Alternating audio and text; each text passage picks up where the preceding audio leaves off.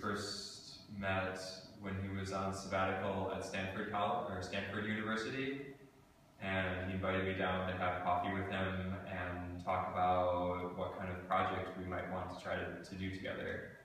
And this was one of the ideas that came up early on, although we had a few others that we rejected, most of which I don't even remember anymore. But this was the one that seemed to have the most potential for a strong visual output. The idea that we had going in was that we wanted to have a project that would be both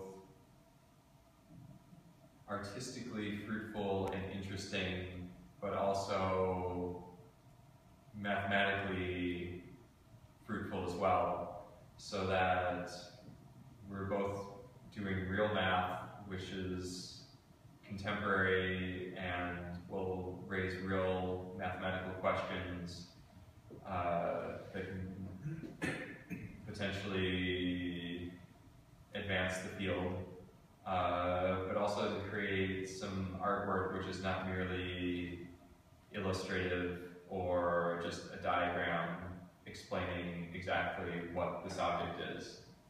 A mathematical object which has never been seen before. So the mathematics has clearly described the properties that it should have.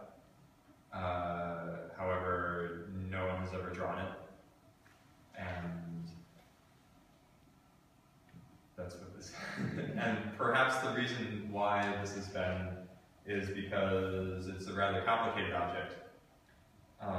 Each point in the space corresponds to a tree, we call it, which is a branching configuration with 5 leaves on the end of it, each of which has a number. And if you look at perhaps there's a photocopy of my notebook, and there's a few on some of those smaller mylar drawings. You can see what those trees look like. The full symmetry of this object, it exists most comfortably in 4-dimensional space. So getting it onto a 2-dimensional surface is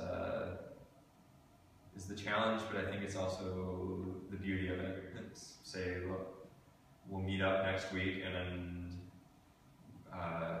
I would come in with a bunch of drawings, and he would say, "This is, why in the world did you draw this like this?" And then I'd be like, "Well, because of this, this, and this." And he'd be like, "Oh, wait a minute, that's crazy.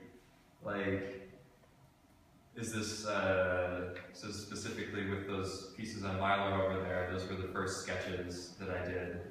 And I separated it out based on the type of tree, which perhaps I can show later, but there's within all the different ways to enumerate the trees, there's different sorts of trees that have different categories of branching.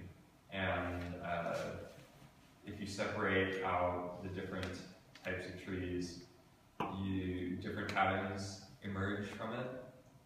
And to him, these patterns were it was totally unexpected that you would see these sorts of patterns emerge, which have similarities to other common mathematical patterns that he sees in his field of mathematics. Others don't appear anywhere else really, because the triangles aren't really visible in the other pieces, but each one of those colors refers to a different type of tree.